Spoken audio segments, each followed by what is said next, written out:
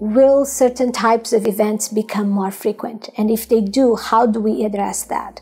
Will certain types of events become more intense?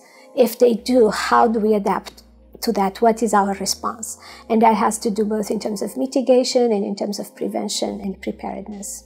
I'm very proud of being an engineer. I think we have been an extremely successful profession.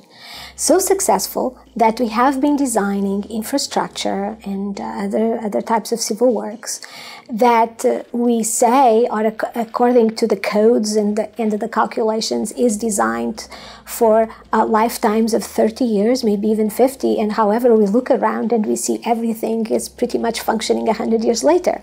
Infrastructure is no different than, for example, a cell phone, or no different than a piece of clothing that we buy and that we love, and so we use very frequently as we use our cell phones. And so they fail, they fall, they break, they need new batteries, all kinds of things, go wrong, and so we replace them or we have them fixed. The Pecos River flood in Texas, that is a situation where a Hurricane Alice in the mid-50s came through, and it rained 3 times the annual rainfall amount over a 1.5 or 2-day period. So 3 years equivalent of rainfall fell in a day and a half. But in addition to that, this rainfall fell on 10% of the area of the watershed.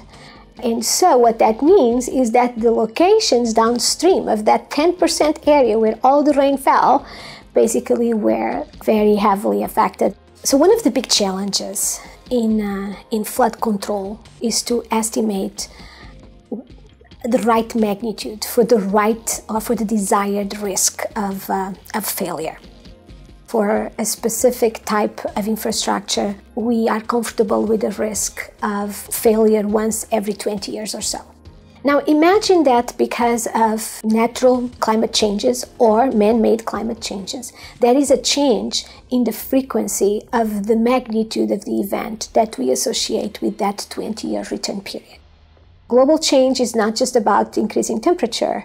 It's about many other aspects of the climate system. The key is really this issue of frequency and magnitude. Instead of a flood of, say, value X happening once every 20 years on average, begins to happen once every 10 years on average. That would be a major change, because the way we have designed our system, it has an implicit time scale of 20 years, and now we have to rebuild or fix every 10 years. Cities are always growing, and we're building new facilities, a new treatment water plant, a new highway, a new airport, and so on. After we have put this major change in place, how does this affect the composite risk for this particular area? And that question is usually, I almost feel very confident to say that it's never asked. And that's a very dangerous way of doing business.